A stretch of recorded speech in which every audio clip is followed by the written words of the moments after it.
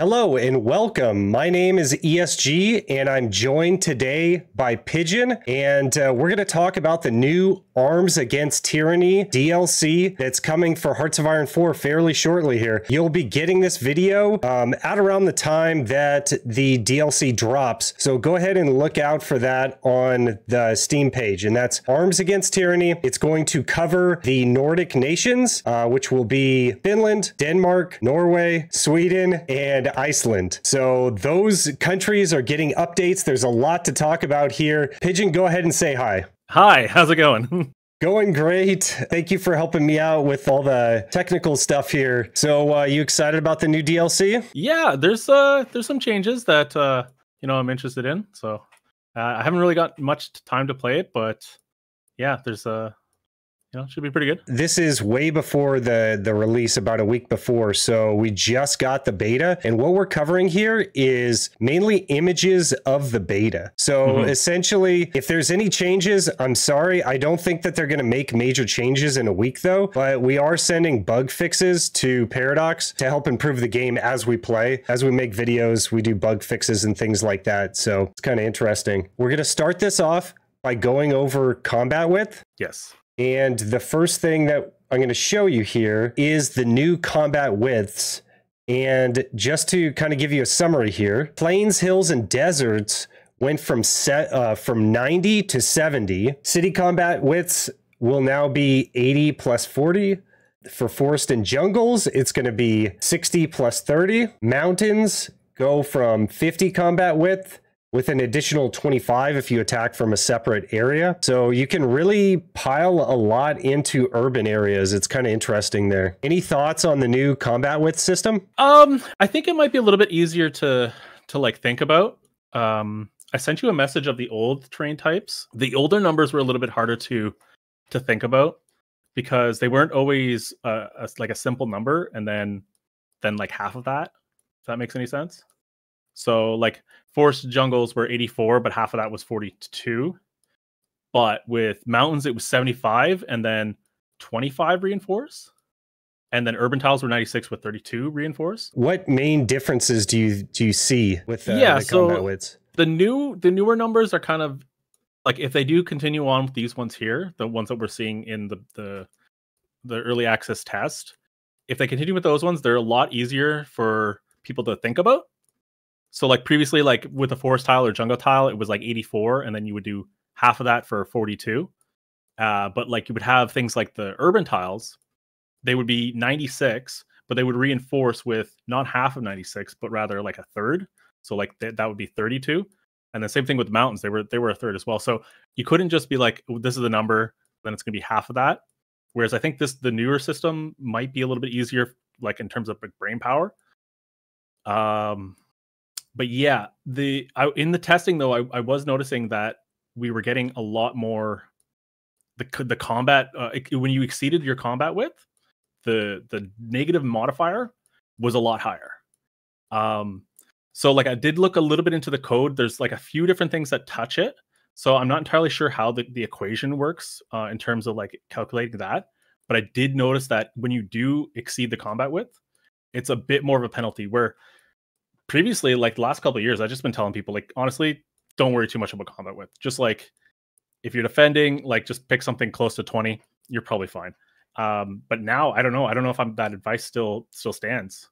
If anything, we might want to try to find a magic number for defense and something good for tanks. And yeah, well, I've got a few suggestions here, and by no means is this exhaustive, but I've got an infantry template that I want to show you, as well as a tank template here. Mainly what you're seeing with the combat widths was if you're over the combat width, that's when you started seeing the penalties stack in, right? Yeah, so when you have too many units on the tile or attacking into the tile, sometimes they reinforce with just a bit more than the width.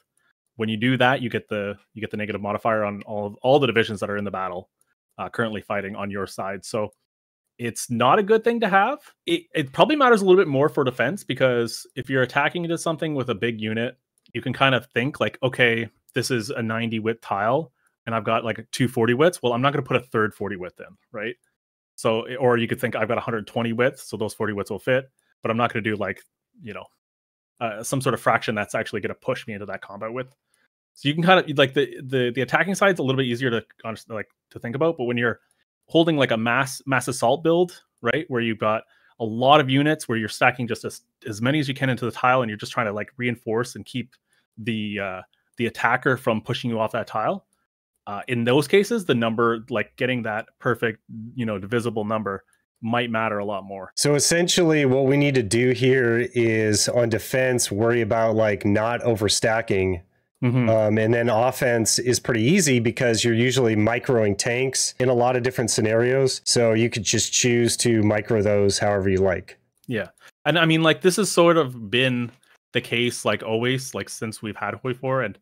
And so, like previously, like before No Step Back, we always had like the meta of 10, 20, 40, because if you didn't hit those numbers, like you would get that modifier. So, and then even since then, like it's always been whatever your mod is, you want to make sure the combat width of the tiles and like build for it. So yeah. going back to this, thinking about attacking with tanks, so we have a 70 combat width here, and 35 is half of 70, and then you have an additional attack of 35. That kind of spells out to me your main attack would be 2 tanks of 35 combat width, and perhaps you could take a third from another direction, and that might be a strategy there.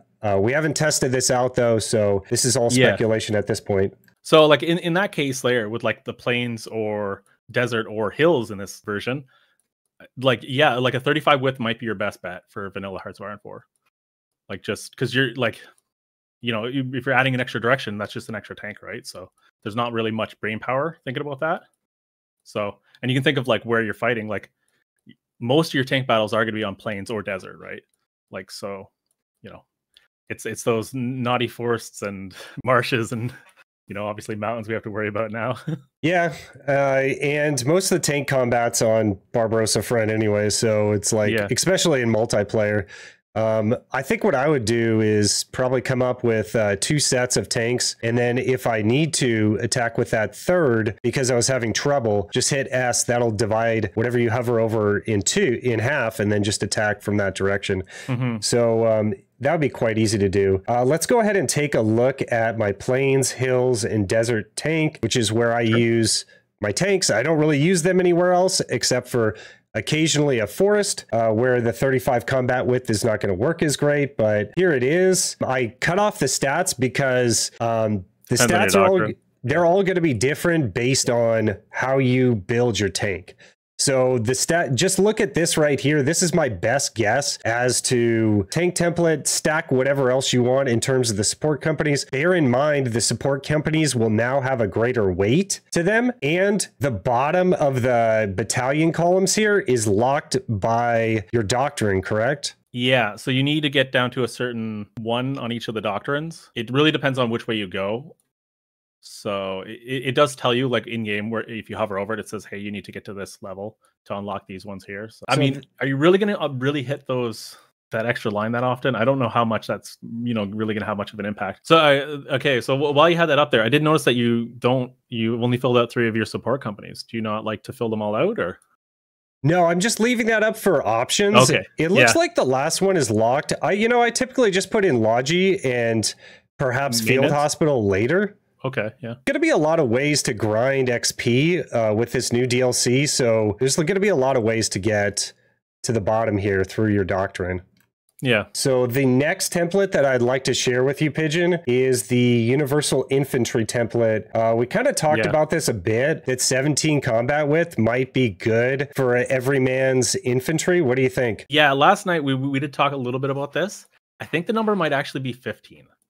I sent you a spreadsheet that I made like earlier today before work. I was noticing that 17 is not a particularly good number for some of the other ones. I don't know. I think that this is going to come down, like I think the community is going to come through and look at everything, and we'll probably have a completely different number. My guess would be 15 might actually be the better number. It's not 21. I can tell you that it's not 21. So if the developers don't change the current numbers that we're seeing in early access, there's going to be a shakeup of the combat width meta for sure. Well, that's interesting because AI Germany in my Swedish game today had 21 combat width. So AI is going to be a pushover. So the 15 like kind of works better in like I don't know if you can open the spreadsheet and I can show you how it works a little bit. You can see here like I just have them listed out so that I can change them if these numbers change in the future. The way that it works is it just goes through and takes this number here and will put in like the most divisions without the modifier. And so like the mod is like the remainder if you're dividing the numbers. And so ideally you want this number to be very low. So you can see at 41 combat width, you're getting a lot of really bad modifiers. So if you're going over, not all of these will fit in. Like I don't think a 38 width or 38, like a 41 would fit if there's only 38 remaining. But ideally you want to hit a situation where it's 0, where you have a 0 remainder or something very low. And I was noticing, so let's look at 17. You can see here for cities, they're pretty good. Planes, they're pretty good too. And planes just like on the 1. So that's kind of like what we were originally thinking, like, because it was half of 35. Like what's the closest number? But if you actually look, if I switch this to 15, you can see there's a lot of these tiles where it's essentially in a situation where you're getting attacked, you're actually dividing quite a bit better into them. And it actually works for forests too, forest and jungle. You're sitting there, deserts, plains, hills, forest, city, being attacked from 2 spots, reinforced is pretty good. And then in situations where it's not really good, like on mountain tiles, you're only exceeding by 5. So you're not going to hit that full -20 or -33, whatever the actual modifier ends up being. Even when you're fighting, a lot of the times you're not actually fighting against like on a plains tile where there's only 1. And if it's in a situation where it's reinforced, you're actually, you can fit 8 divisions into a combat and have no modifier, like no debuff. So 15 would be really strong in the cities, forest, plains. Cities, forest, plains, jungles, even in a mountain that's reinforced once. As long as it's not being attacked from one angle, that mountain. And if you're in a mountain, you're probably going to use mountaineers. So yeah. What would that combat width be? Maybe a 14? I think the mountaineer is going to be 25, right? Because you can get the most in, and or if you're attacking into a mountain, you're probably going to want as much width in as possible. Of course, this is not good for anything else, but it's really good for mountains. But yeah, I was going through the other numbers, and it's like 16 doesn't work. We've seen 17, so 18 doesn't work. 19, even 20 is not super great. I mean, it's okay for cities and forests, but nothing else really. Let's check out 21. Yeah, 21's right here. Oh, it's right there. Yeah. Oh, that's terrible. 21. Yeah, no, it's awful. not. That's what I was saying. It is not good at all. It's good for like sometimes it hits the number, but if a plains tile is reinforced twice, it doesn't work either. Not that I'm showing it here, and then as you go up, it's less and less likely. I mean, you got one there at 24, but as a basic rule of thumb, this works out, and that's what most players use, because if you're a newer player, if you try to micro your combat widths in different terrain types, it becomes a nightmare. The game becomes so tedious, almost implayable unless you're microing every 2 seconds. Yeah. Like the only places where I can think that you might want to do it be like on your ports in multiplayer. But like even that's like maybe you're a minor power and you're doing detail wall or something, but you kind of want a number that you can set and forget. And honestly, 15 is pretty good. Yeah, and the ports with special forces now, amphibious landings should be a lot easier. So you might want to micro it, particularly because those ports tiles usually just like put something there and then forget about it till you get landed on. That is one area where you could change up an infantry combat width and succeed fairly well. Yeah, 10 width is actually pretty good too. Maybe, your 10 widths are an okay thing to do. But yeah, it was like 10 and 15 were the ones that I found that were the best. For defense, at least. Okay, so that is summary of the combat widths there. Obviously a work in progress. The MIO screen is what we're going to go over next. So military industrial organizations. And let me tell you, they are going to be all over this game now, because particularly the majors have like 4 MIOs in every category. So you have Navy, you also have tank, and then you have plane. So you're going to be seeing these a lot when you play Hearts of Iron 4, unless you just completely ignore them. Yeah, and so it's only a DLC thing too. So people don't have the DLC. It's just going to be really weird because you're going to watch a lot of YouTubers playing with it. And like you said, there's multiple for each category. It's not just one category. So you have you'll have your CAS MIO, you'll have your fighter MIO, you'll have like a naval bomber MIO. It's crazy. It looked to me like they took the ones that were there, added some more on top of that, and then gave them all a tree. Yeah. Like, yeah, that's what they did. They gave them all like their own specialized tree. So it's like, what's the best? I don't know. Like, I don't have that answer for anyone right now. Dude, it would be extremely time consuming, and we're just trying to figure out how to play countries here. Yeah. So up on the screen, what we can see here is you get trait points. From what I gather, you get these points through your focus tree. You can get paid out, and then those go up. It's whether it's when you use it. So you can assign them to production lines. So if you're making guns, you can assign a design or like an MIO to that gun line, and as it's producing guns, you'll get ticking there.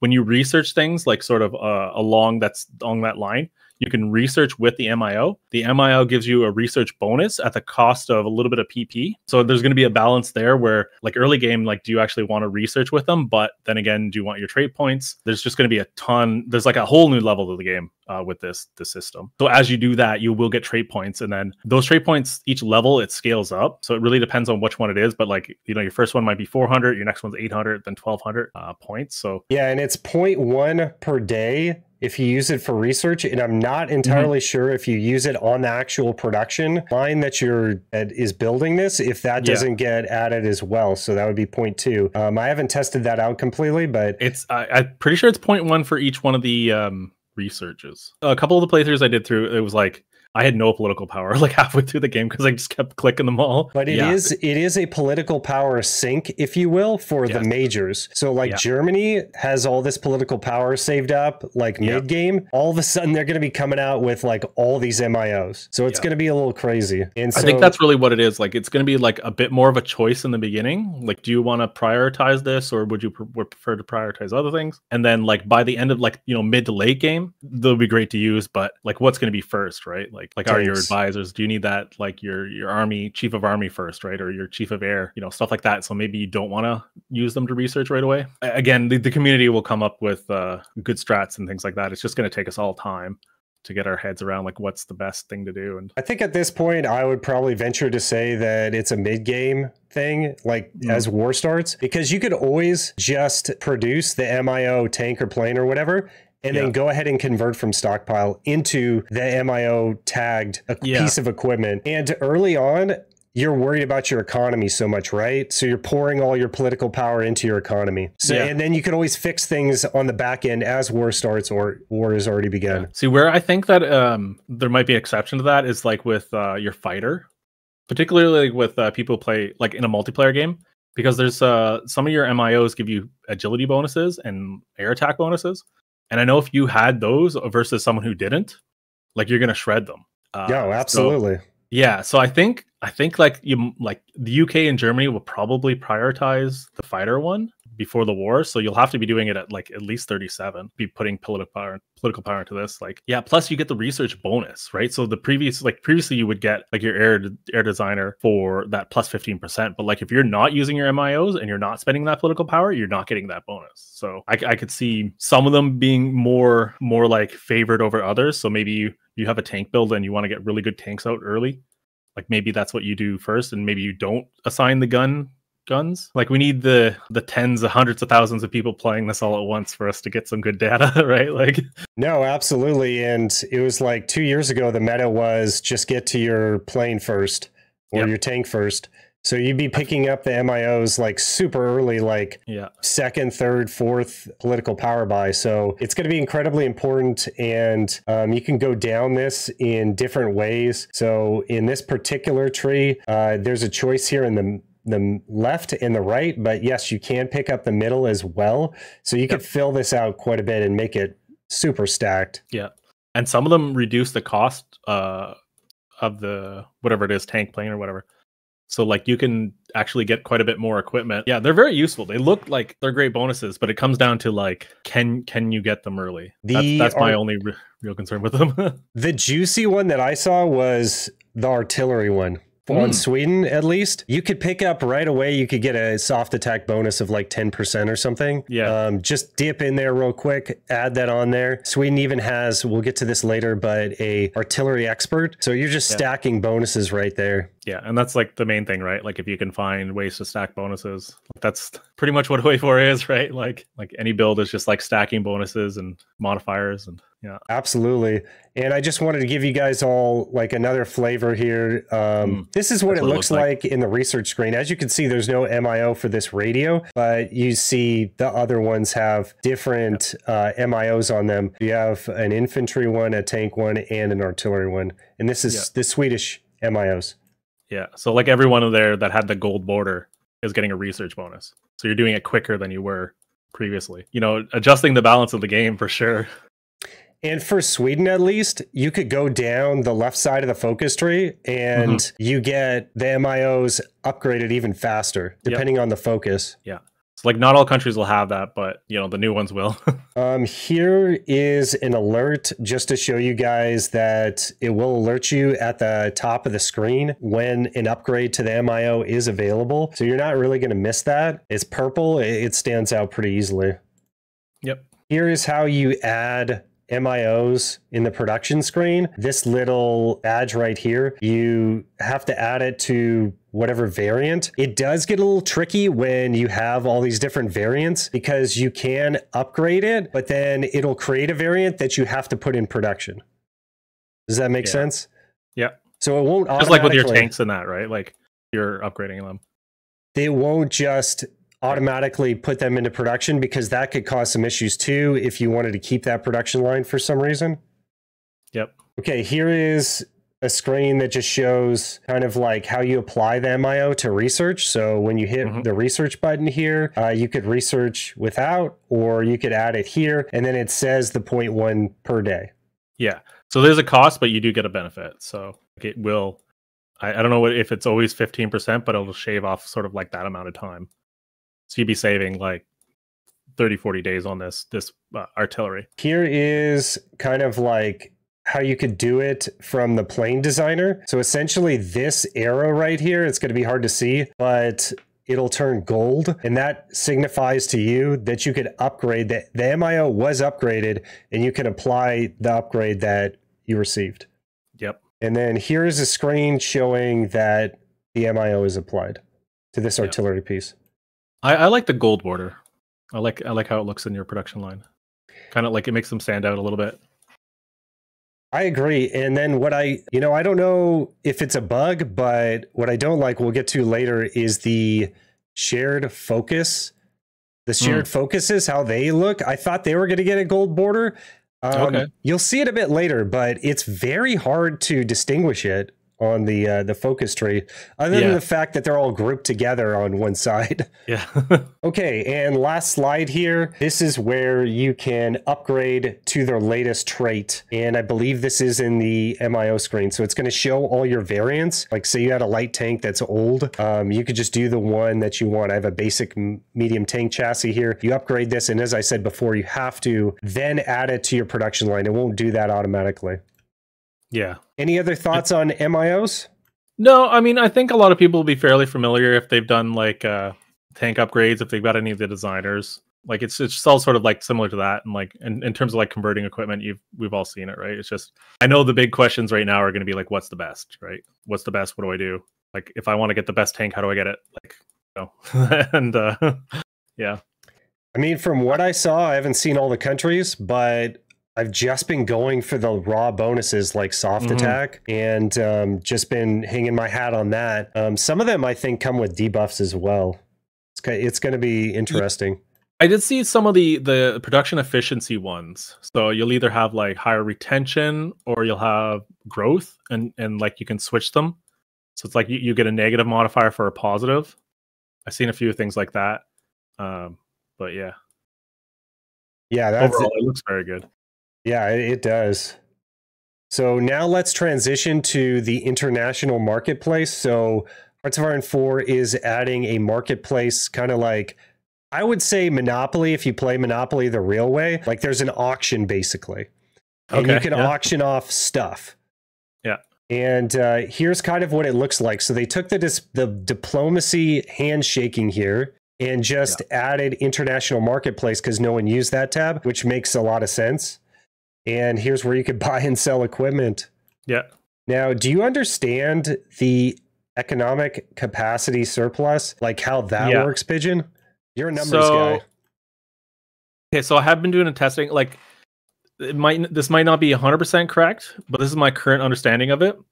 When you sell something, you'll get a consumer CIC, whatever it stands for. You get essentially equivalent of production in terms of like your construction, and you can use that towards building new buildings up to 20% of like your current construction ability. So you can get a bonus from 0 to 20%. And then after that, if you exceed that 20%, it'll go into this little surplus pool, and that'll build up. And then if you stop selling stuff, like it'll then pull from that pool. So you still get like the up to 20% bonus. So yeah, when you sell equipment, you basically get consumer goods, but like in not necessarily in terms of like a factory, but in terms of like what a factory can produce. So it's kind of like money. But, you know, Hearts of Iron 4 doesn't have money. So, like, they're kind of, like, trying to make something that sort of reflects, like, what a country would pay for buying X amount of guns and then what that would mean for your economy. And, yeah, so that's sort of how that works.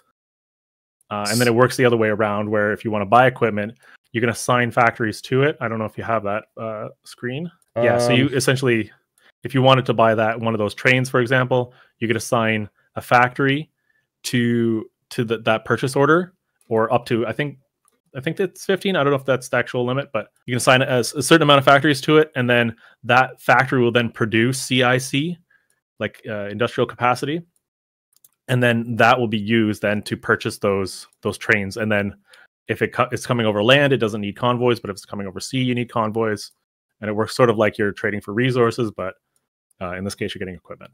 Yeah, and this particular screen is what I got in 1936. I just wanted to check out what's on the market in 36, and it was just trains and convoys. Trains, convoys. If you play a little bit longer, you'll see that like basic guns get on there pretty early. It's essentially, if the AI has surplus, they'll sell it. They'll put it up for sale, and then if you're like an allied power, so like you're probably playing as like US or something here, or no, maybe not. You're playing as one of the certainly some country that's friendly to the Allies, so maybe Sweden. This is Sweden, yeah. Okay, yeah. So you're playing someone that you know, can buy from them. Like if you're Germany, your options are a little bit more limited because like the US doesn't sell to you. And then same thing if you're playing like a different country that like, you know, like Japan or Russia, you might have different options too, right? So and that actually works in terms of like who buys your stuff too. So I think the Allies get a little bit of a bonus here because they've got just so many friends. So as a player, you may have more options because like right before war, Germany came to me and wanted to buy guns off of me. It was right at like the Battle of France. I was super surprised. So it looks like the AI has the option to send that out to everyone and see if they'll actually accept. Yeah. That was at Sweden though, right? As Sweden, Germany approached me and wanted to sell me, wanted to buy my guns. Yeah. So I mean, like I can see that happening, but you might have like if you're playing Canada, Germany might not approach you. So you know, it depends, right? Like who your friends are, right? Like, yeah.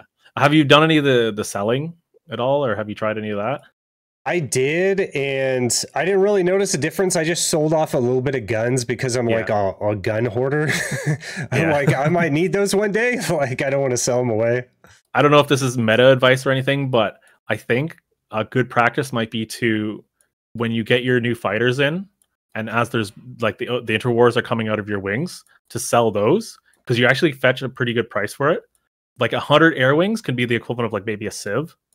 So like, sorry, like 100 planes might be the equivalent of like around a civ. So like, don't quote me on those numbers, but like it's kind of worth it. So if you've got like 300-400 planes that you built early, or you had when the game started, it might be worth to actually sell those off, because like that's just civs that you're wasting, and you get up to a 20% like construction bonus, right? So like, you know, why not use it? No, absolutely. And like they added the delete button because people just wanted to delete those instead of just like getting them shot down and losing manpower. So it makes a lot of sense, the marketplace. But yeah, I was thinking build the old school World War I guns and try selling those early, because they come out super quick and maybe someone will buy them. Yeah, so like I think the price is like equivalent, or it's like based on how much it costs to produce them. And then, of course, the AI will probably want better stuff. So I don't know how like intricate that actual process actually is. So maybe they'll keep buying guns one for forever. But yeah, we just got to play more to figure out how all these little things work, right? So Oh, don't you worry. Once we find those exploits, they'll patch yeah, them once right we find away. them, Yeah, particularly the ones that Dankus shows. yeah, there you go. Okay, I guess this is the example of when they reached out to me as playing as Sweden. German Reich wants to buy 194 of the VZ-24 infantry equipment. Not sure which variant that is. Amount of deliveries, 2. So they come in batches. Yeah. And it tells you when it's finished, and then you'll get per delivery 83 with a total of 166. So it's all right there for you. You can calculate everything out. So like I think that's a really small order. Like it said that you got 166.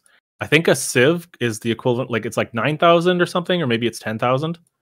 So you're getting like the equivalent of like 1% of a Civ. So that was a really small order, that particular one there. How dare you dash my dreams as Sweden?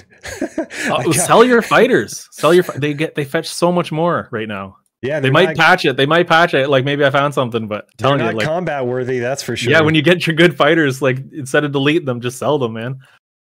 Yeah, absolutely. Any other thoughts on the international marketplace before we move on to special forces? No, that's it for me. Yeah, it's pretty straightforward actually, but I'm sure programming is not. I'm sure it was very complicated to program, and I don't know. I'm interested in seeing how like the community's take us on it. Like people might just be really upset that they were like changed lend leasing, and that's not an option anymore. Like it's not an early game option, and yeah, I don't know. We'll see. We'll see. It's a new feature, and it makes sense to me because it happened historically quite often. Yeah, that's true. Actually, I'm going to diverge here for a second. One of the craziest things that happened was, one that was obvious was Germany sold guns to Ethiopia, but they are the World War I Mausers. Right. So that makes sense, right?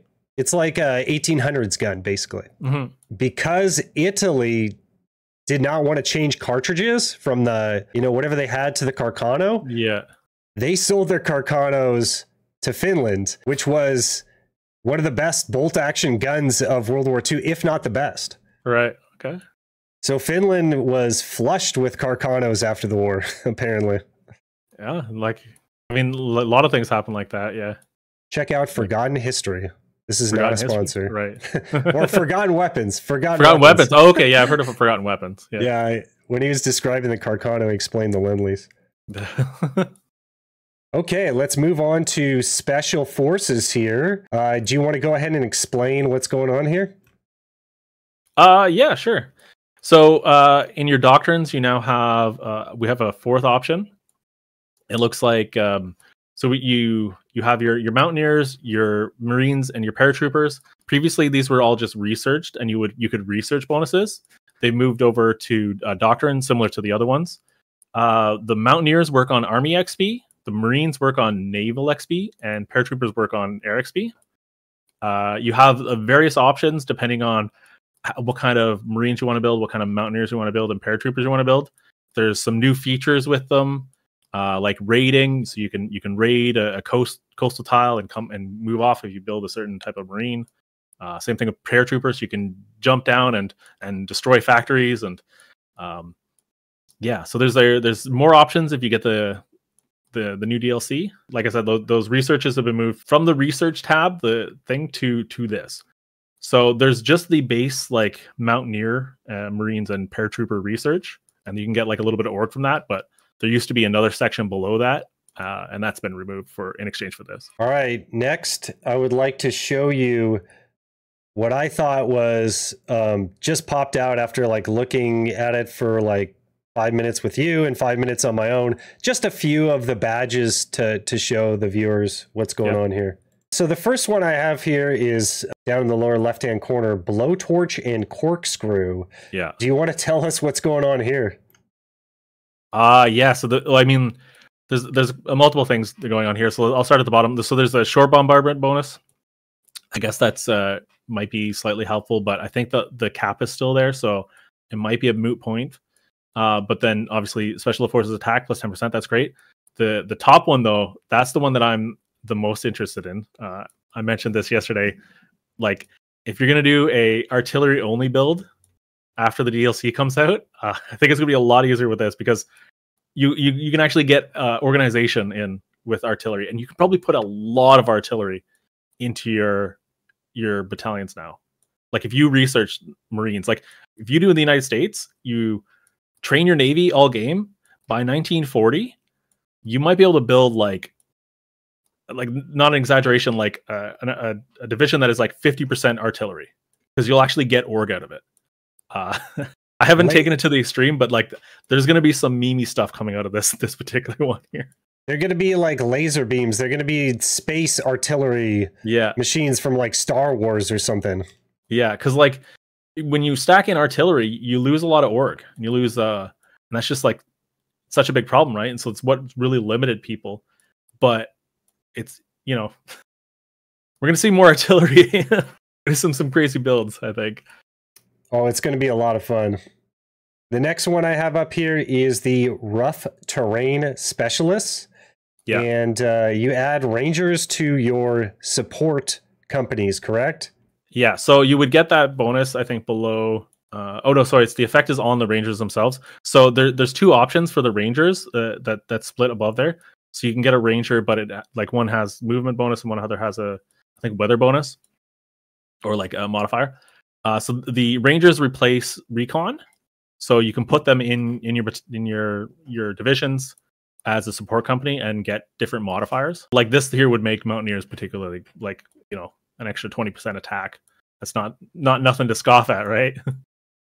Absolutely, it does make Mountaineers pretty OP. That's why I put it up, and then it's the second badge, so it's really easy to get to. Yeah. And then what I'm confused about, Pydgin, is I know you just explained that, but the recon, it replaces your regular recon, because this badge right here, it's very small, but it is the recon support company.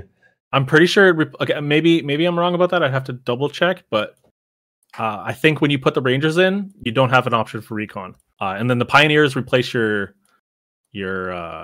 engineer company. So it's just one or the other, maybe. Yeah, you have an option either or. So your regular upgrades them. What's that? Maybe it kind of upgrades them. Yeah, it's like it's a new thing. It's a new option. If you've if you pull up the game, you can see like it is an actual additional thing. So like how you have your cav recon, you have your armored car recon. You'll also have Rangers. You select Rangers, all those options go away. Gotcha. That makes sense. The next one that I'm going to go over is the mountain artillery. Let me make this a little bigger. Yeah, good breakthrough numbers there. Okay, so this is kind of at the top, if I remember correctly, but below the last one that I showed. And what are you seeing here? Okay, so if you were to add this, you get this effect. So it actually shows you there the different modifiers. So it's like your Mountaineers will you'll get 15% breakthrough on just like the Mountaineer infantry, and then you get 20% soft attack on the line artillery in the battalions.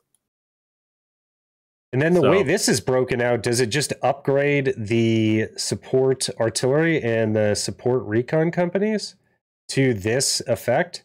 No, I don't think I'm not entirely sure. I think it just applies it to the battalions as like a research bonus. So it'd be like the equivalent of like researching like support and weapons, like in your research tab, how you get the 5%. I think that's how it counts. And then it's just like a global modifier on those all Mountaineers and line artillery. Which, if that's line artillery just in general, like you want to maybe research your mountain artillery or like your Mountaineers. You want to get down there because that's 20%. I'd have to like double check. I'd have to look into it to make sure that that's exactly how it works, but I'm pretty sure that's how it works. Well, it is a little curious because this has a blue plus next to the artillery piece here, but this has binoculars, but a green star to the right of it. So it's definitely different. So I'm thinking like, that's going to be interesting to see how that pans out. Okay, so the next, anything else you want to talk about in terms of special forces? Yeah, again, it comes down to like, I want to see how people use it, but there is I think there's one for the Marines where they can actually depart from a tile without having a port. So you can do like little raids. I want to see how that works in action. I think that might have like some pretty big impacts. Like people, like particularly in multiplayer games where people want to do D-Day, but everyone's like, oh, we got to be ready or whatever. Like maybe doing like a much smaller raid on the coast just to like kind of probe the attack, maybe to like get Germany's attention, because you can land your Marines, and then if the tanks are coming, you can just scoot away, right? Like without getting the port. Does it do what paras do, where you just prairie dog them in and then they take out a civ and then get them out? Yeah, you could do that. Like especially if you get enough VPs in a state, you can sabotage the infrastructure. Like if your rules allow for it, you could delete factories. I don't know if sometimes these things are banned, right? So because it's a little exploity, but yeah, like you could do things like that.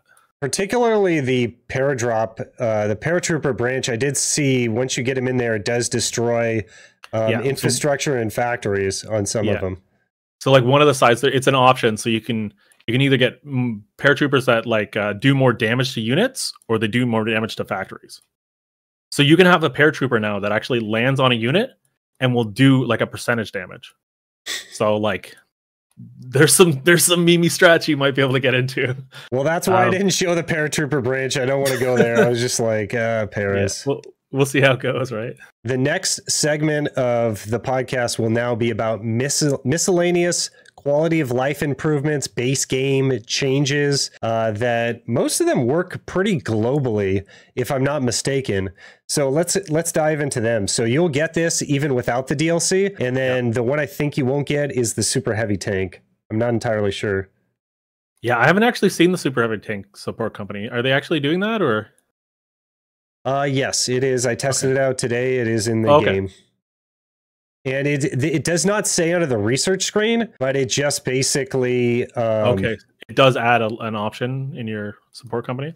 Yeah, it will become available to you once you research super heavy. So we'll get to that. That might be a bug to report that it doesn't show it. I don't know if they know already. They'd have to just change the artwork on the super heavy tank research. Yeah, like the description. Yeah. There actually is a lot of artwork missing. So I think they're still in the process of adding it in. Yeah. I have a feeling like most of that'll be in the game. Yeah, we're seeing something a little bit earlier. So the first thing that I noticed here that was a huge quality of life change is I think you could just shift left click and this will take things to the bottom. So you can drag, but then you can use the arrows to move your production lines around. Okay, that's new? This arrow right here? Yeah. Yeah. I feel like that's been in the game, but maybe I'm going crazy. I'm 100% sure that I've never seen this before. Okay. And you see the green arrow to move it up? Yep. Yeah, that's new. I think I saw it on a dev diary as well. Okay. Yeah. It's just this, guys, don't get down on us, but it's such a complex game. I could say this time and time again, like I'll talk to Pydgin or I talk to Spider or whoever, and all of a sudden, like, they taught me something new, and it's like very, very complex game, but that's why I try to boil it down for you guys, So watch my channel and Pydgin's channel, because he does a good job of boiling it down too. The next thing we talked about a little earlier, but can you identify what type of focuses these are? Yeah, it's a little bit small on my screen. But it's small in the game too. So when you're looking at your focus tree, it usually kind of looks like this. But if you So this is the Nordic League stuff, like the joint focus tree. I actually don't understand too much how this works. Like is it the leader of the faction has the option to research these? It is anyone in the faction as far as I looked at it, but I'm not playing multiplayer. Yeah. And this is the joint focuses. And as I said before, it is not quite clear, but on the lower part of the text down below each badge, there are 3 stars on either side. Okay. And I thought it was going to be like more eye-popping, like gold or something, but they kind of made it a darker color. And I didn't notice it until like an hour into my gameplay that this is joint.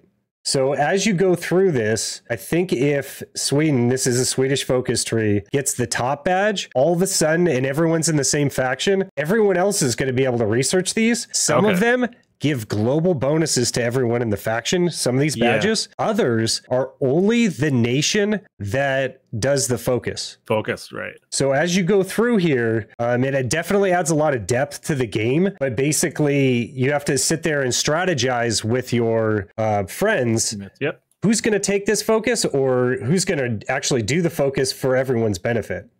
Yeah. Yeah, it'd be interesting to see how it plays out. Like, I'd actually like to play a game with the Nordic League. Are You're we right gonna though; it do doesn't. it? Are What's we gonna that? do it again? If you guys aren't aware, we had been playing games simulating the Nordic League. Yeah. Now we can do it with a proper focus tree. Well, I'm hoping to get everyone back so that we could live stream that again, because that was a lot of fun, and we know the region now, kind of. Yeah, a little bit.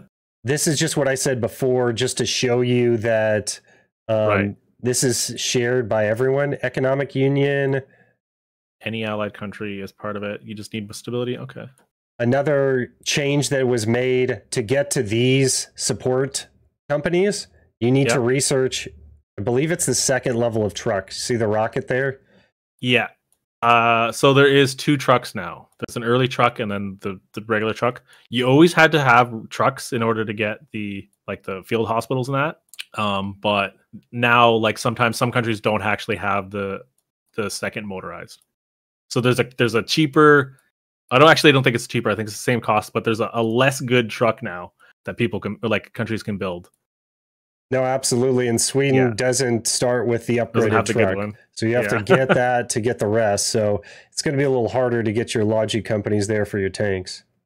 Yeah. It's one more thing to research. It's on the way to mechanized. Germany's not going to have a problem. No, I'm not worried about Germany. Take a guess at what I'm showing here. Do you see anything different from the old maps?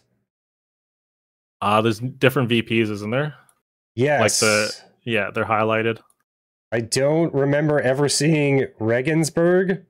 Yeah. Right, for my German is not good. I'm not entirely sure if I saw Oppen to the far right there or... Yeah.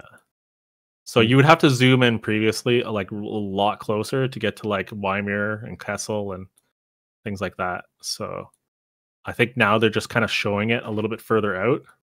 Like, they're showing that tier of VPs. One thing I wish they would kind of add that they haven't is I wish they would add the support supply hubs as, like, just a marker that you can see on your infantry level, sort of at that zoom.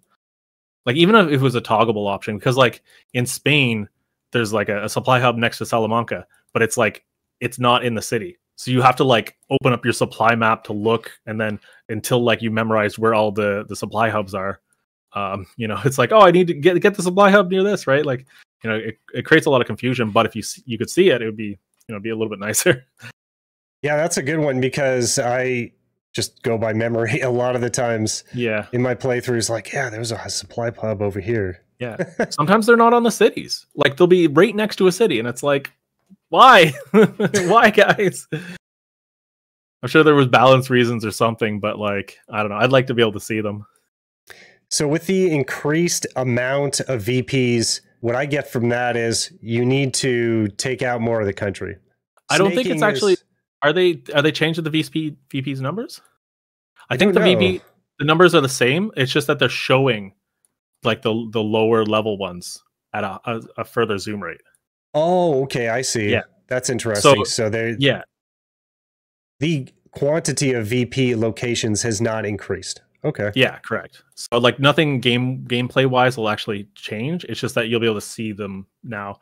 Unless normally, like, in 1.12, you would have to zoom in all the way to, like, the furthest level to see the smaller ones. Now you can kind of be at medium zoom to see them. Yeah. Well, that's cool. It'll make a richer gameplay experience, more immersive. Yeah. All right, here is, so you can't see it, but there's a super heavy tank there, but I had to hover over this to get you the stats here. And I do see it's the fourth one there. That's, it is support. Just like we said, I had to play for a long time to get here, but we got there. There's all the stats for you guys. So here's my biggest comment about the super heavy tanks. Like, okay, so they do add a bit of piercing. Not much armor. Oh, I guess you've got this is on a tank company already, but the production cost is the big issue for me. Like, that's 3,465 IC. That's so expensive. And what do you get in benefit? Like that's a lot of heart attack. Like, 300 heart attack's a lot. I'll admit that, but 400 breakthrough, great, but you're probably doubling the cost of this. or like at least 50% more on this tank for that support company. So, oh, this is 100% glam. Just the research is alone. it glam? Yeah. Oh yeah, this is glam. And let me tell you, when I popped this in here, I was looking at the heart attack and the breakthrough, and I was like, it was in the thousand. I think it was somewhere in the like mid thousands, like 1,500 a piece. Oh, I believe it. It's just that's so expensive to get there. By then you lose the war. Yeah, but like if you're researching these to win the game, it's a little late, bud. Because you get that research in what 41, like just to research it. So you're not even building it. Like it's a late game thing for sure. I think you could get it by 41. Yeah, I think you're correct. I think that's like the date. Like, I mean, I'm sure you could research it in 40 with a little bit of penalty, but yeah, you could get to heavy tank 2 by what, late 38. Yeah, it should probably sooner. Should be doable. It's just it's costly. Moving on from the memes here, we're going to transition into the Swedish corner just to give you a little flavor of, what's going on with some of the new countries here, so you can get a feel for some of the advisors. The first thing I wanted to show you, just flipping through advisors here, got a spy. Yep. And you can see the civilian intelligence plus 20%. You get the operative slot, like the usual spy guys do. Agency upgrade time, though, is negative 20%. Yeah, that's good. 20% is good. And you get stability on that guy. That's a good pick. And Sweden does need a lot of stability because, spoiler alert, there's going to be strikes. And you need a high civ count, high stability count, and then I believe it transitions into war support to avoid the strikes. So it kind of keeps you on task as you're going down your focus tree. Right. Next one is going to be the Swedish financial expert here, Consumer Good Factories, negative 15%. I should point out to like the folks at home that that's not the same as 15% in the previous version. So that 15% will be of your requirement after the base calculation. So consumer goods are changing like quite a bit. You could probably see that as maybe the equivalent of like negative 3% of the old thing. The new calculation now it's done in such a way that you're never going to hit zero. So you'll always have some consumer good cost. An early negative 50% might be the equivalent of like 3 or 5% of the old version. I think when I click this for Sweden, it was like 3 or 4 civs. So it was significant. Of like maybe 100, was it? Or the civs, their civ count early is only like 12, but they're on civilian economy, so I think it's more impactful. And so it is more impactful because what it is it reduces 15% of your cost after your economy law calculation. So if you have a high cost because of civs, it's more impactful, like that thing there. Whereas like once you're on total mob or war economy, even that 15% is going to be lower. Yeah, so and when I talked to the lead game developer, Peter, he had alluded to the fact that he wanted to modify this, but it seemed like it's fairly impactful early, but then it sounds like it falls off big time later. Yeah, that's pretty much exactly it, yeah. We have, let's see here, the Minister of Justice, political power gain 10%, resistance target -5. So if you invade a country as Sweden, you can get a little bit less resistance. I'm not going to be scoffing at political power gain because you really need it now with all that MIO stuff, like getting that PP. Like, some countries don't have a lot. Like sometimes your base is like, it's like 1, and then you have negative modifiers on that. So it's like, like after you're done it's like 1 after you're researching your focus, right? So, you can be coming out with like 0.3 a day just because you're doing a couple of researches or something. It's pretty awful. Yeah, it's scary. You got to pick your MIOs very carefully. Yeah. Next one we have here is Minister of Education, research speed 6%. Kind of underwhelming. I didn't choose him. 6% is pretty good. And they have focus. They have focuses that will give you more than that. It's pretty crazy. Okay. Yeah. Like if you stack them. Okay, this one's spicy. Ooh. So this guy, Ricard Sandler, is going to let Sweden send troops to the Spanish Civil War. Tested it. It works. Yeah. So you can send 3 divisions to the Spanish Civil War. Pretty crazy. I'm looking at that plus 8% against major countries. Ooh. And look at this. It increases the cost of plus 8% attack and defense for major countries at the very top there. But you also have like, what is this? The cross we bear organization losses more plus 3%. Maybe that's for another for it's your in opponent. Green, so it's got to be Yeah, a why bonus. is it? I wonder how that works. Maybe it might be a typo. Maybe it should be red, or it should be negative. Could be a typo. Sure. Yeah, this early and it could be a typo. Yeah. Special modifier, capacity modifier. That 1% is going to be, it's like 1% of your total. So if you have 100 divisions, that's an extra division. And then coordination's okay. I mean, 2% early on is pretty good for like your attack. I mean, once you start getting radar, you're actually going to get a higher coordination value. So, and then when you lose him, it just removes it. Okay. We don't lose him. So if you fire him, you lose that ability. You lose that modification of the national spirit. The cross we bear, it looks like. Gotcha. Yeah. And then the usual division requirement is 30, so now it's going to be 15 for Sweden because it was negative 50% there. 15 divisions to send 3. Oh, okay. Not bad. And you can get 15 divisions as Sweden. That's not. I did it today. Yeah, there you go. I can do it. You could do it. Yeah, there you go, bud. All right, we got an artillery expert. Nice. As you'd expect, it's 15% attack, 10% defense. I think they're typically like, there's some geniuses that are 15-15. Yeah. I'm not sure if that's the vanilla artillery expert, though. I can't remember now. I don't want to be misquoted, so. Well, because of the special forces that you alluded to that they actually gain organization. Maybe they nerf that defense, but the main thing is you can have more of a soft attack bonus to line artillery because there's not going to be that many battalions in your division because they don't have organization. So you're not going to be able to continue to that attack, even though you're going to be dealing 15% more soft attack, which sounds amazing. But if you're not able to keep your organization up, the attack is going to fall off. Yeah. So if anything, it's just like you can stack more artillery then, right? Yeah. Like you can get that extra org, you can get more, and then you stack the modifier. The corkscrew Marines or whatever.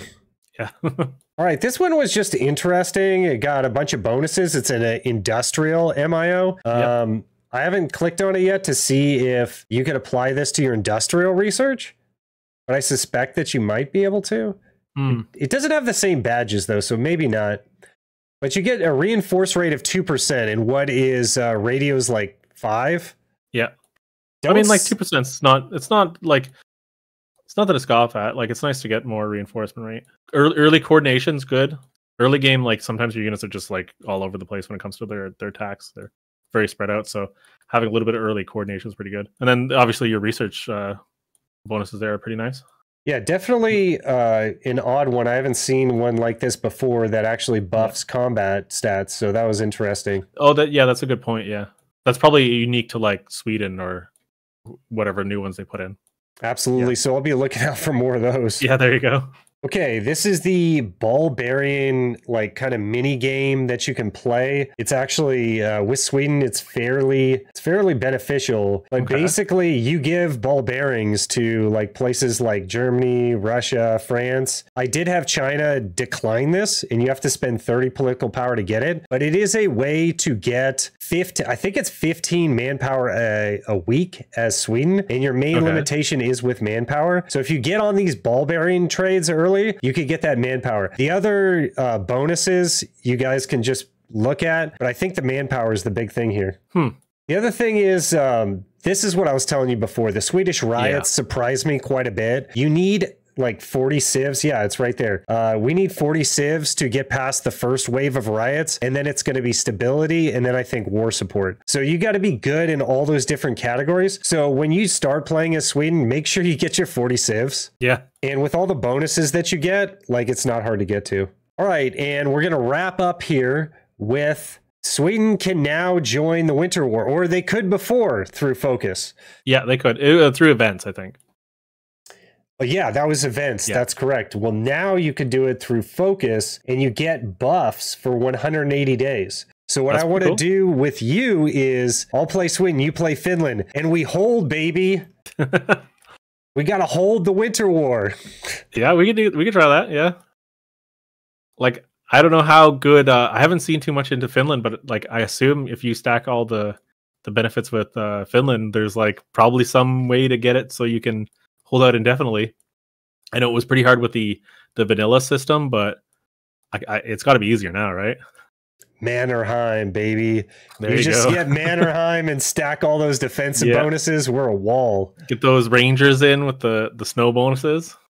Yeah, just dip in there. Yeah. You could dip in. I think the snow bonuses are like the second Ranger battalion you get, or whatever, the second SF that you can get on your army. It's pretty easy. So that's going to wrap it up here for this review of the Arms Against Tyranny DLC. We're going to be coming out with more videos. Go ahead and check out Pydgin's channel. Thank you. You enlightened me quite a bit in regards to all these new bonuses and buffs and everything going on. You're really good with the numbers, and that spreadsheet that you had was awesome about the combat widths, man.